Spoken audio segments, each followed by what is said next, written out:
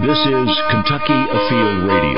This is Ron Rohde, Kentucky Afield's first host back in 1953. Now, I'm proud to present Charlie Baglin. Communication is a wonderful thing, and it works when both sides try. That's good advice for relationships, business partners. It's important when ordering pizza. Communication even applies in the wildlife world. Just like you and me, animals have wisdom, they have ears, they make sounds for very good reasons. We go inside outdoors, and the social interactions in the hills and in the tree outside your window sort of gives tweeting a new meaning. Next on Kentucky Afield Radio. Who's ready for a boatload of laughs? Give it up for Funny Sonny! Thanks. I found it. A use for a life jacket. A pillow! Hey, I'm not going to wear a life jacket. I know how to swim. How can it hurt you? It's just water. This chick's hysterical. Funny Sonny, everyone. She'll be here all week. Maybe. Kentucky conservation officers remind you, your life jacket's got your back. April 30th is a day you should circle on your calendar, but so is today. Sportsmen and women, you need to get your name in the hat for fabulous Kentucky elk hunting. April 30th is the absolute last day to enter. So while you're thinking about it, and you know you want to, register today. The Kentucky Fish and Wildlife website is the one and only place to register, and it's as close as your PC. 900 names will be drawn. Yours could be one. Kentucky elk hunting. Register at fw.ky.gov. Welcome to Kentucky Afield. This is Charlie Baglin. Do you talk to yourself? Do you talk to your car? Do you yell at the TV? We spend an inordinate amount of time talking when nothing's listening. We're quick to talk to golf balls, baseballs. Maybe we have psychic power. We can will the results we desire. How else can you explain it? We talk to traffic a great deal. Traffic lights are a good one to get a piece of our mind. We feel like we have something to say, and by darn, we're going to be heard. It doesn't matter if what we're talking to has ears or not. We communicate with words. We use facial expressions. Body language enters into what we have to say. We roll our eyes. We sneer. Have you ever been to a ball game and seen a guy in the stands go through the motions as if he is officiating the game? Just as if the officials on the field were going to look to him to confirm. So why do we do these things? We want control. We want a voice. We, as human beings, are a social creature. We are a conversant creature. And we simply can't help ourselves. It's our nature. Do you talk to your pets? Do they talk back? Yeah, sometimes they do. Expressions and tone of voice sometimes play more of a role than the words themselves. You speak English, the dog doesn't. But it responds to a snap, a whistle, but it knows all along that that's not how it communicates with other dogs. They speak their own language. But to people, the animals should understand us, despite the fact we're speaking English or yelling in English, "Go, baby, go," every time we watch a horse race on TV. What is it, though, that animals understand? And what is it that people don't? Later this hour, we will talk to a professor at the University of Kentucky who teaches this subject. So we talk and we talk, hey horsey, hey doggy, hey kitty, hey redbird, and we might as well be talking to the moon. Except for one group of people, sportsmen and women. They can and do and are successful at talking and communicating with wild animals. Wildlife biologist Joe Lacefield is now in his third decade working as a wildlife biologist and a translator of sorts, a hunter, a songbird expert. Joe, we hear birds tweeting in the morning and evenings. What's being said? Well, usually, in a case of birds, it's the males singing, "Here I am," and the one that has the most attractive voice is going to attract a mate. Other things that they're saying is, "Here I am, you guys better stay away." They're protecting their territory. Exactly. So there's not a lot of chit-chat. I don't guess. Well, there are. There's warning notes and chip notes, and if there's a snake climbing up a tree, birds will make a different sound, an alarm sound that let the other birds know, hey, watch out. Same thing if a hawk flies in and lands on a branch, birds will make a different sound. You can, if you're aware in the woods while you're deer hunting or turkey hunting, you can hear different birds doing different things, and it'll let you know that something's coming. If you're sending a warning sound, is that warning sound going to all birds or just those of the same species, you think? I think it's somewhat universal in that if, a blue jay's raising cane, there's a person, there's a bobcat or a bear, there's something, a coyote, some predator, something that's a threat moving through the woods. I'm wondering how sophisticated it can get, though. There was a song, I guess this was in the 50s, Bobby Darin, If We Could Talk to the Animals, Squawk with the Animals. They could talk to us. Dr. Doolittle. What kind of pets do you have? Well, I have a couple dogs. My daughter has a cat, which I feed, so in a sense it's my cat. So do you talk the cat in cat, or do you talk to the cat in English? I say, here, kitty, kitty. And, and it responds to that because it usually means there's food in the bowl. You speak English, the cat speaks cat. That presumes, if you're in the wilderness, you're doing an elk call, that assumes that all elk speak the same language, even though they didn't grow up together. They may be 1,000 miles apart. Do you anticipate that, yes, that's true, that even though they didn't grow up like you and I did, and there's different languages everywhere you turn, it's not that way in the animal kingdom? Correct. That's interesting. If we could have grown up, you in Spain and me in wherever, and we come together and we speak the same language. That just doesn't happen, though, with humans, does it? I guess if you were looking at it, though, on a sonograph, that basically shows the uniqueness of our voices, even though we're speaking different languages, those sonographs would be very similar. I could see that. When you talk to your dogs, I bet 1,000,000 times you've said good dog, or here. Sure. You always speak in English. You don't speak in dog. Right. Do you think, could you speak in dog?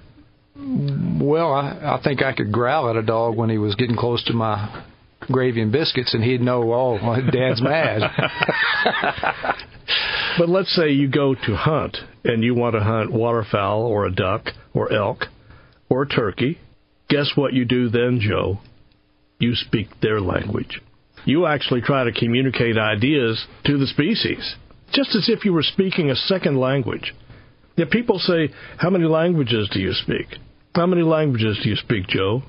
Well, when it comes to wildlife languages, I guess I speak 5 or 6 at least. Yeah, so you don't always count that. Right. Because you speak English, and then you would leave it at that. But you don't forget you speak elk, deer.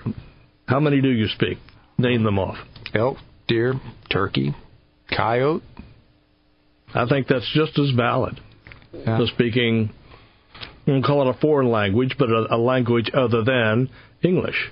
I can even do barred owls. There you go. What are you saying when you do that? I'm a barred owl. This is my tree. Talk to me in a language of, let's say, turkey. Okay. She's either saying, I'm lost, I'm looking for another turkey, or I'm a hen hoping the gobbler's around. So this is heard mostly in breeding season. Mostly, but they'll also do that when they're flocking up in the fall. It's usually a longer, more drawn-out series of yelps. And within a yelp, there's an excited yelp or cackle, which a hen will do many times when she's flying up into a tree at night or out of a tree in the morning. Or if she sees another hen and doesn't recognize that hen, she may give a cackle and a cut.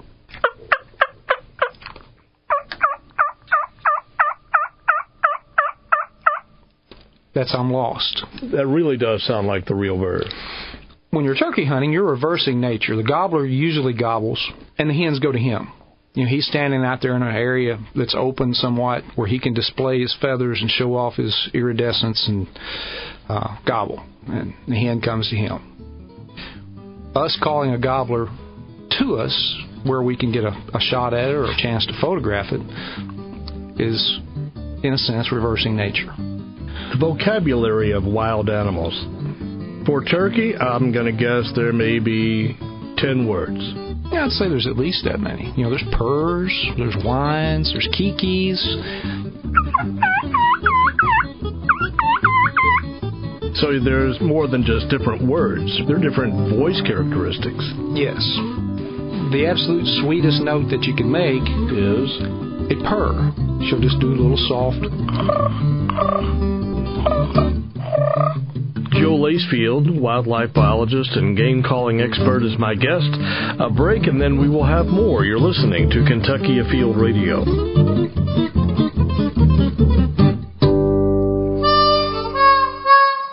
Writer Robert Brault made a comment once upon a time.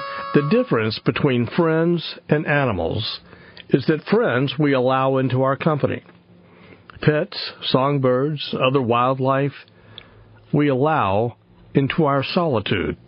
We're back on Kentucky Afield Radio talking about talking to things, but in their language, not ours. Wildlife biologist and game calling expert Joe Lacefield is in the studio with me. Do you ever go out into the woods and just sit there and talk to the animals?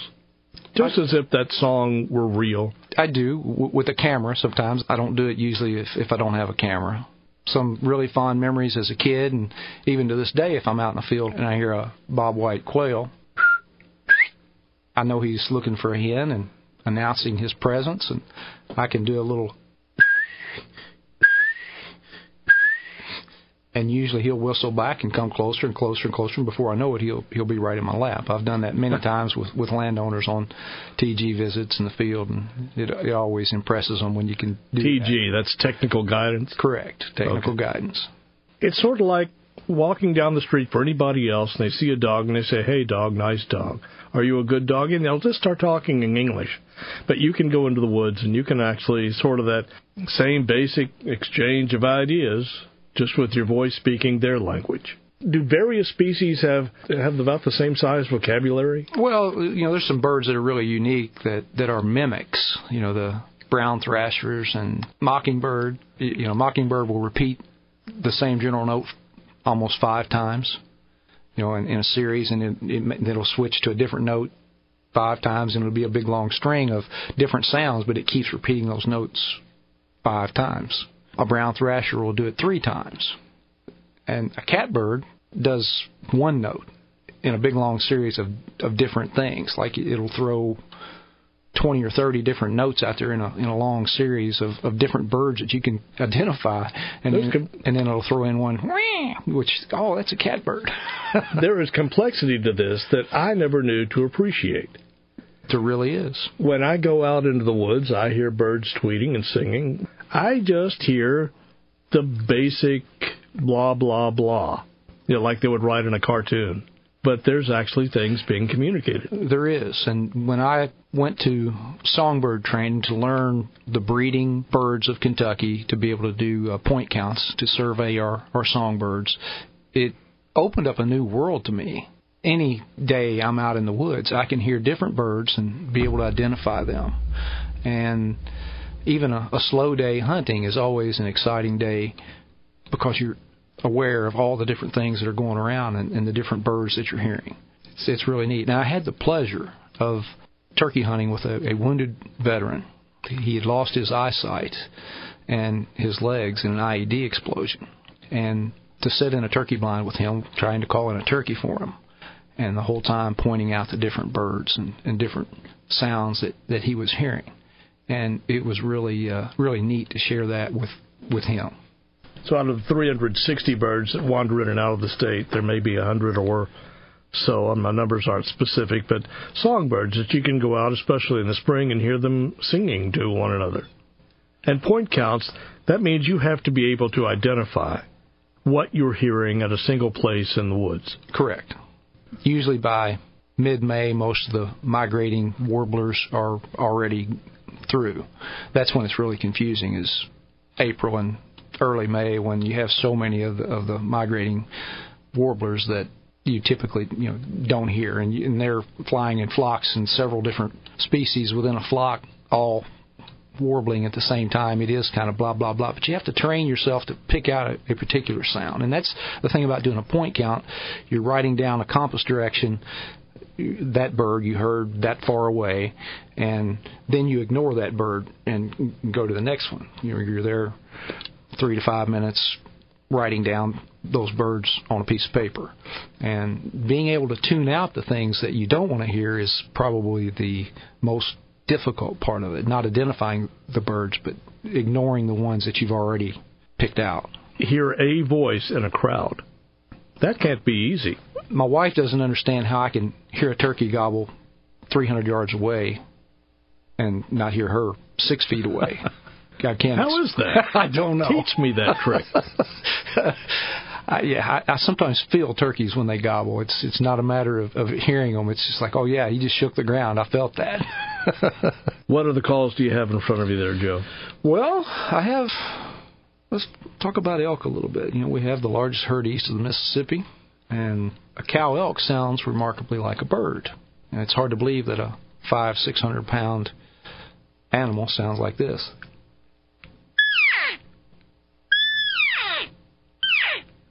A cow communicating, here I am, I'd like some company.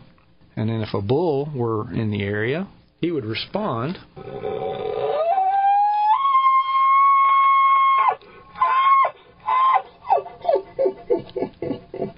And what are you saying when you say that to an elk?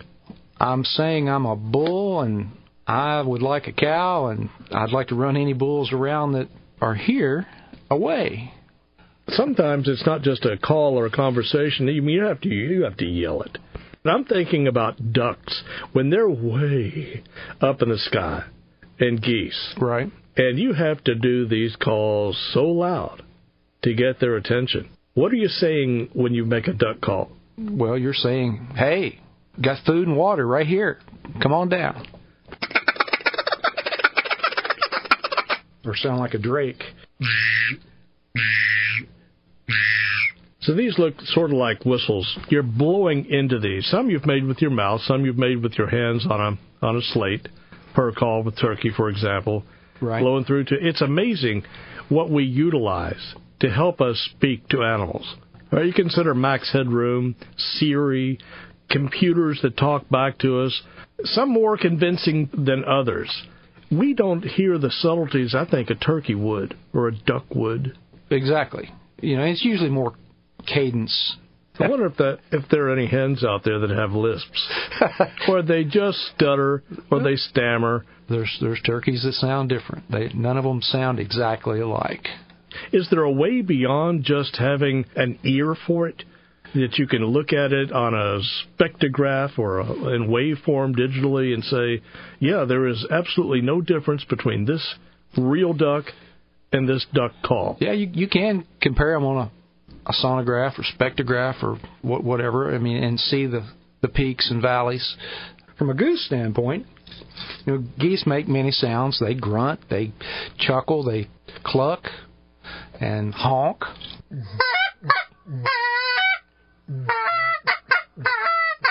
I'm convinced there is a goose in this room.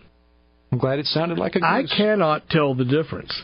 Do you think a goose can, or is it just because of the distance, there's wind in their face, the whole bit? It's close enough. When you have 100 decoys out, and you have 4 or 5 guys that are each doing a little bit of... It sounds like a flock of geese that are on the ground. It does. It does. And one person calling geese is very difficult. It's easy to say, yeah, that's not right. Because if those geese were on the ground, it would be more than that one goose talking. So having several guys that are blowing calls is going to increase the odds of birds working the spread and coming in. It helps camouflage the bad notes and make it all sounds like real geese.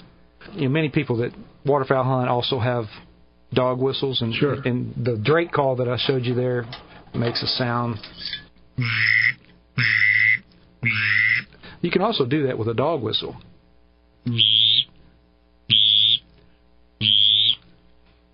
And that's basically the whistle a referee would use. Yes. You, before you came here, said, I take this seriously. I don't go out into the woods and just sit there and make a noise. You actually want to have an exchange with these animals. Right. You want to interact. In this case, do you know what you're saying? I think I know what I'm saying. Is there? Can you translate it? In my opinion, the scenario that I just played for you, I gave a hen sound. It could be, I am here. I am here. That's basically what I was saying, is I am here. And by him going into strut, he's saying, I am here. In that particular situation that I just described to you, I threw two things. I tried the Jake yelp. One, thinking it would call that Jake that was with that gobbler, or that I thought was with that gobbler, in. And two, maybe make that gobbler jealous that here's a Jake with this receptive hen. If I made him jealous, maybe he'll come in. Yeah. Whether that's what worked or whether it's just the fact that I called the Jake, because the Jake that was with him did show up first. Well, just the concept of jealousy. Right. Is something we wouldn't really think about, is one bird is jealous of another, but it actually is true. Exactly, and that works with elk as well. For someone who wanted to learn this, where do they start? Well, there's lots of stuff on YouTube. I mean, there's a tremendous amount of information that's out there now that wasn't out there when I started. Joe, it's been interesting. I appreciate you coming in and bringing all the voices you do for wild game with you. Glad to do it. Communication is a wonderful thing, and it works when both sides try. Just ahead, wouldn't you like to know what wildlife knows? Whatever that may be. It's a college class, We'll take a look at the course outline and have a fishing report just ahead on Kentucky Afield Radio.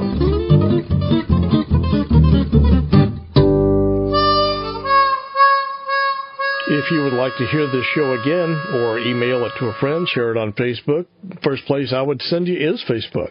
Just put Kentucky Afield Radio in the search box, and there we are. Go to iTunes. We're a podcast every week, and plus you can find us on YouTube.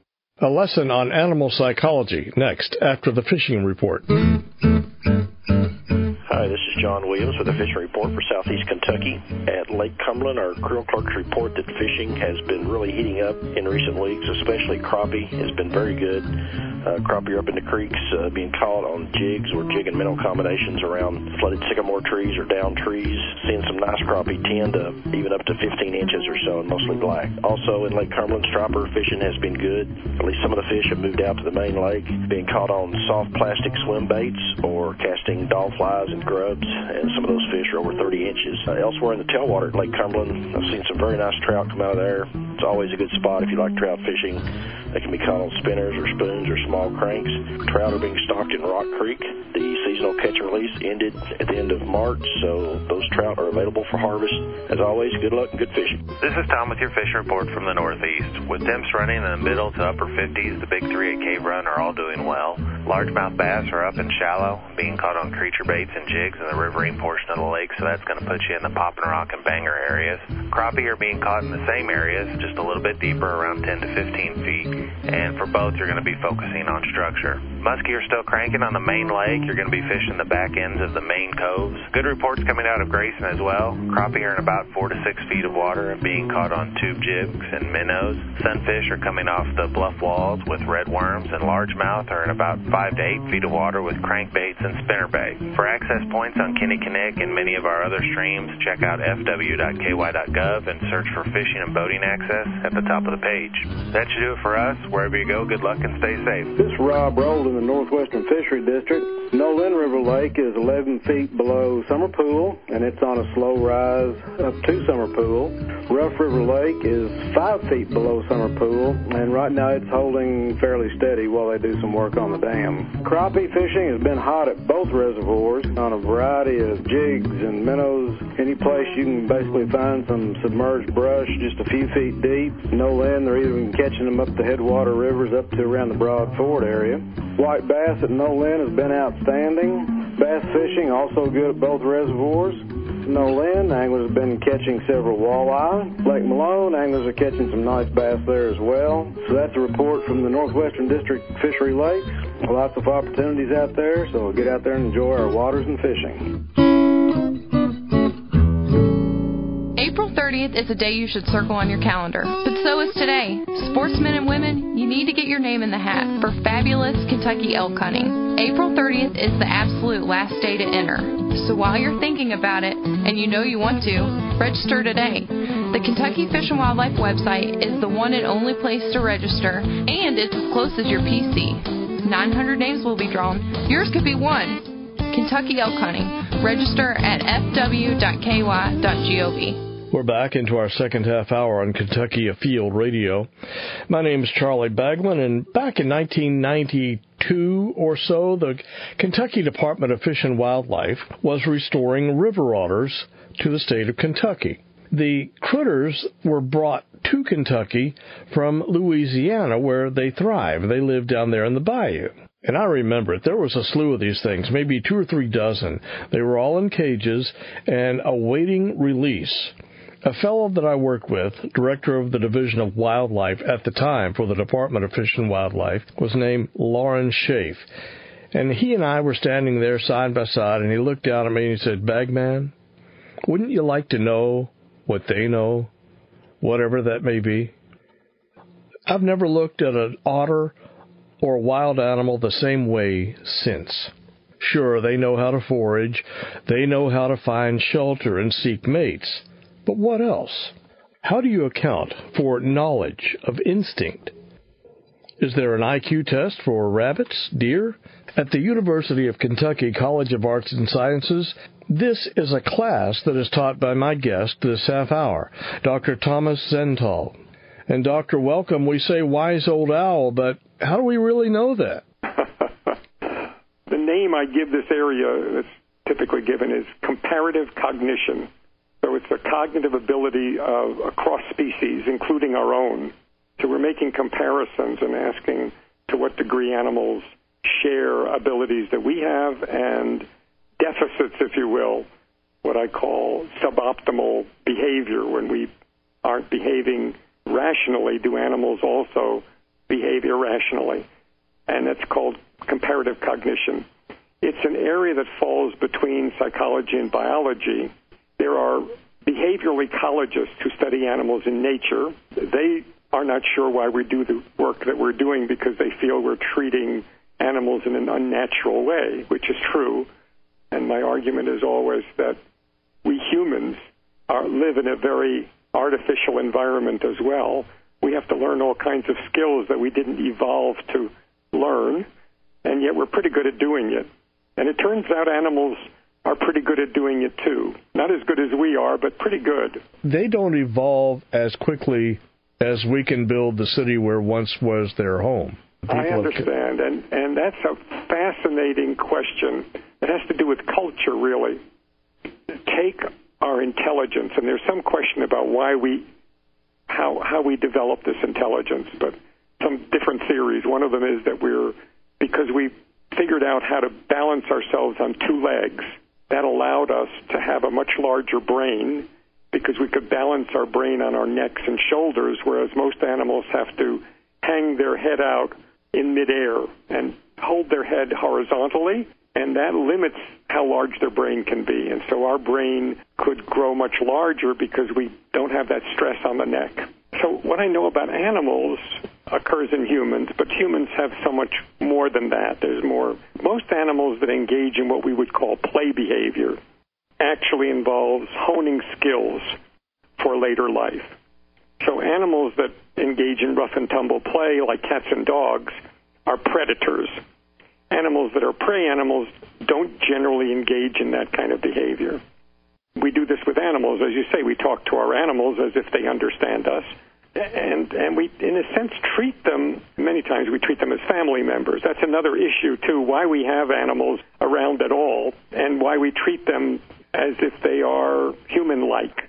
We get annoyed with them when they do things that we don't approve of, and we praise them for good things and that sort of thing. But is it easier for people to accept other things if we see them as more like us? Yeah, I think so.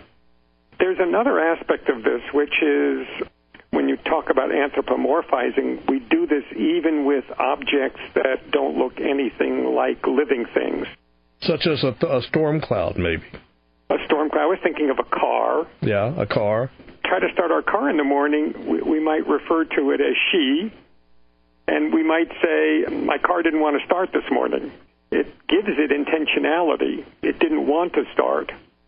We wouldn't do that with a light switch, with something that's very predictable, that's very unlikely to misfire, to fail. But when it's a machine, then we tend to give it a kind of a human quality of being unpredictable.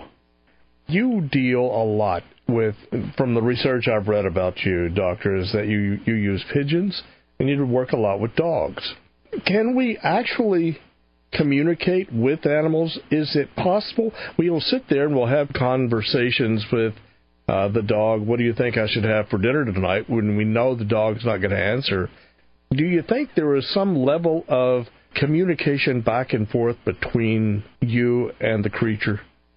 Well, certainly, especially a dog. I mean, there are lots of, they can understand certain words. I had a dog, and if I said, do you want to go out, the dog would just jump up and wag its tail and jump around and go to the door, and it knew exactly what I was saying.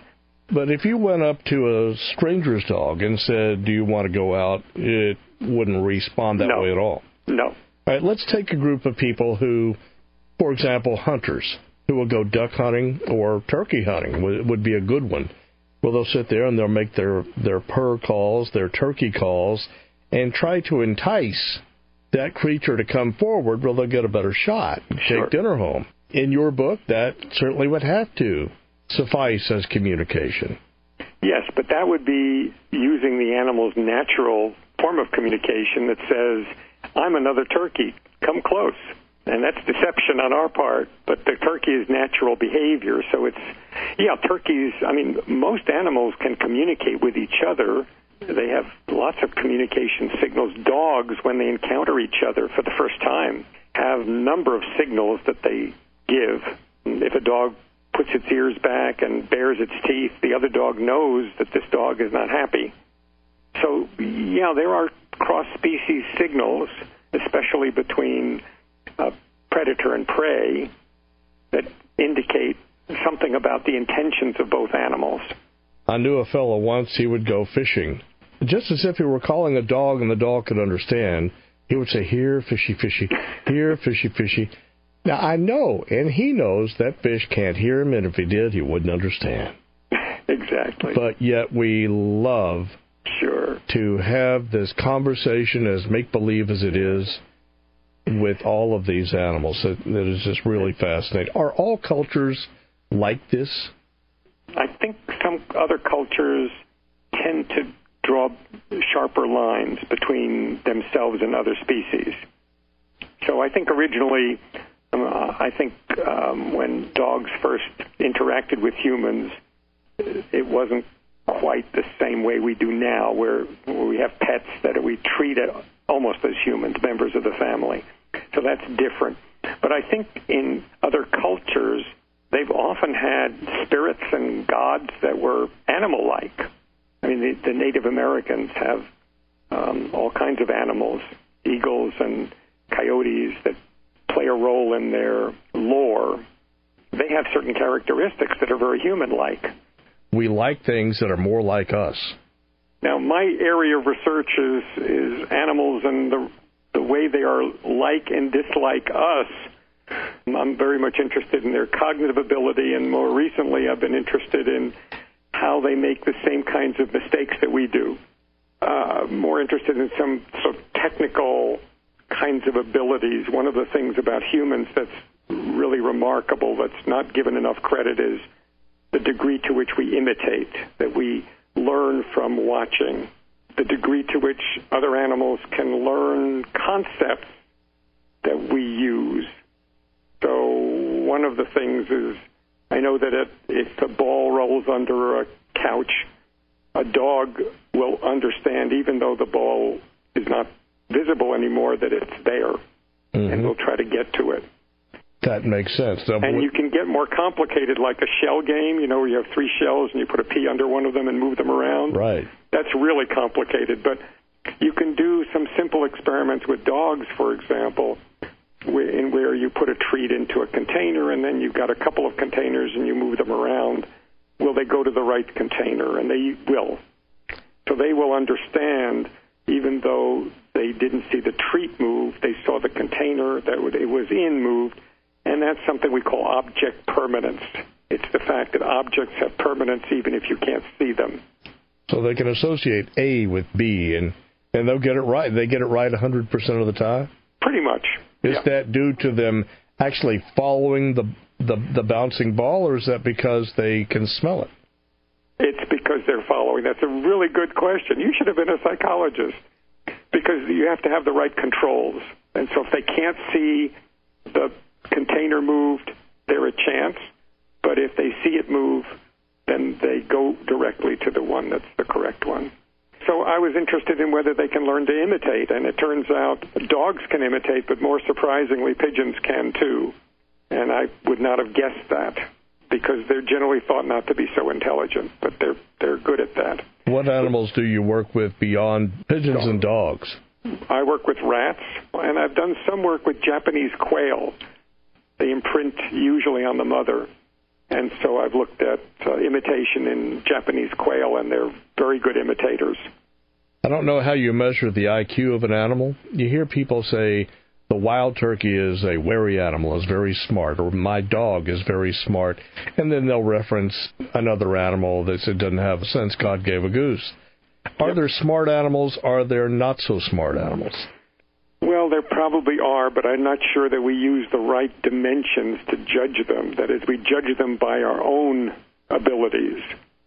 So the fact that a pigeon can find its way from Columbus, Ohio to Lexington, Kentucky, I think is unbelievable, because we're not able to do that very well without reading signs. And they know how to get there. And they do use things like landmarks, but they also use where the sun is in the sky, and they use magnetic fields to some extent. They have a compass in their heads, and so they use a variety of devices like that. They learn relatively slowly. If you ask them in the right way, they can usually give you what I would think of as a smart answer.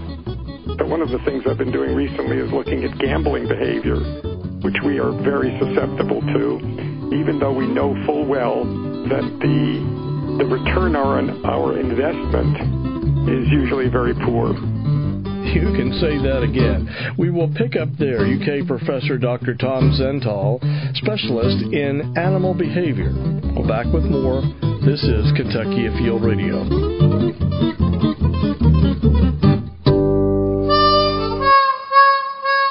Have you ever considered what animals must think of us? I mean, you come in from the grocery store with the most amazing haul of chicken and pork and steaks. They must think we are the most amazing hunters on earth. We're back with our final few minutes on Kentucky Afield Radio. My name is Charlie Baglin. My guest is Dr. Tom Zental, Doctor of Psychology at the University of Kentucky. He specializes in the better understanding of animals, what they're thinking. What do they know? How complex is it, really? When we left off, you had brought up the idea that animals are known to roll the dice. One of the things I've been doing recently is looking at gambling behavior, which we are very susceptible to, even though we know full well that the return on our investment is usually very poor.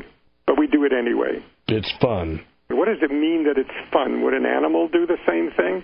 Now, when I talk to biologists, they say absolutely not, because getting food is really important to them. And so if you say you want to buy a lottery ticket to a pigeon, it should say no, because the likelihood of winning is so small, I would die before I win, before I get my food. And so it wouldn't buy a lottery ticket. Well, it turns out that it is attracted the same way we are to gambles. I find that really interesting, because it suggests that humans are not just doing it for what we would call the fun of it.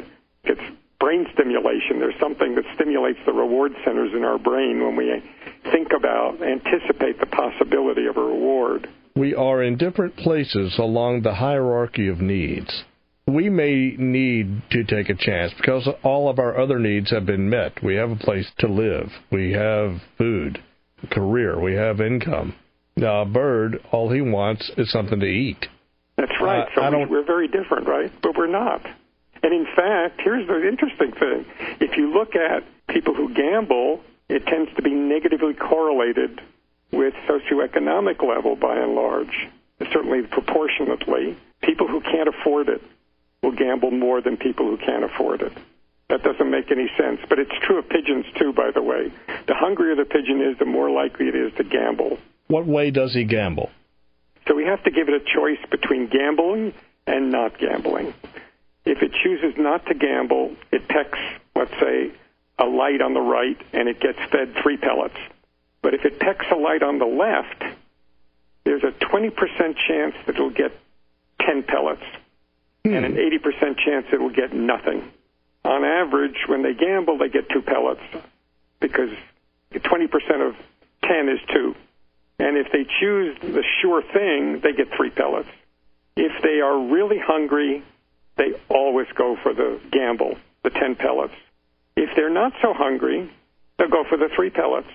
Now figure that out. So they'll roll the dice to get 2 pellets where they could get 8 or 10, right? You will time their meals so that you know just how hungry they would be going into the experiment. Right. Are there other animals that behave similarly? Yeah, rats will too.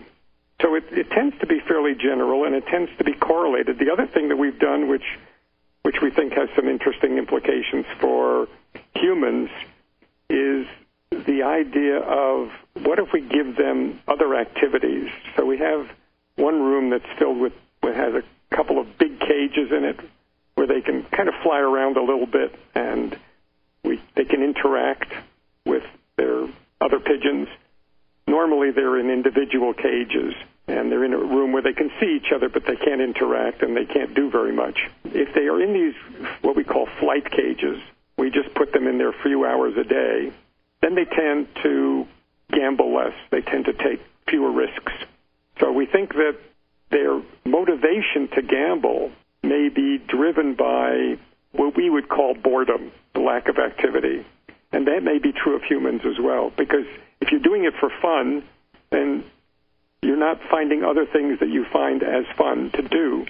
So that has some implications for how to go about treating compulsive gamblers, maybe get them involved in other activities. Once upon a time, and I was watching Star Trek, and this goes back, but they said that there was no relationship between intelligence and the size of one's brain. Do you remember that episode? I don't, but I know that bird brains is not a very good description of my pigeons.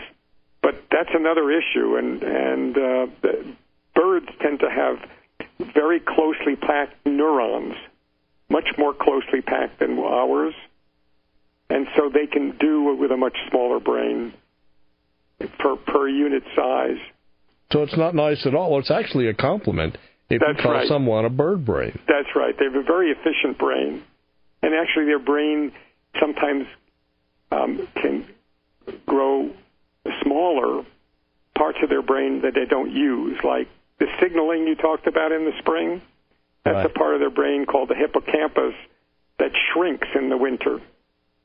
So when they fly around, they don't have to have as much to hold up in the air. Anyway, the idea of the walking on 2 legs and having this large brain allowed us, the theory goes that it allowed us these complex social interactions. We're really good at interacting with people, at forming alliances, at keeping track of who has been nice to us and who has not. We have amazing individual recognition, and all this requires great brain power. But then I think what's happened is we've learned how to use this brain power in new ways that evolution didn't really, so-called intend, didn't really select for. We just figured out with this big brain how to make tools, how to speak language, complex language, how to build airplanes and cities and all those things. And we do it by this process sometimes called ratcheting, where we pass on knowledge from one generation to another. And that has allowed for an explosion in knowledge. And animals have very little of that. For example, chimpanzees will take a rock and put a hard nut on it and take another rock and smash the nut open to get what's inside. They have learned how to use tools. That's right. And they pass it on. And most animals have either little or none of that ability, and we have managed to really capitalize on that in an amazing way. It's a fascinating subject, Doctor. It's discussions like this that really give us a deeper appreciation for the wild world around us. I appreciate your questions. Absolutely. Thank you so much for calling, Charlie. All right. It's been a pleasure talking to you. Have a good day. Thanks. Bye. Google Thomas Zentall, that's Zentall, and you can find out much, much more.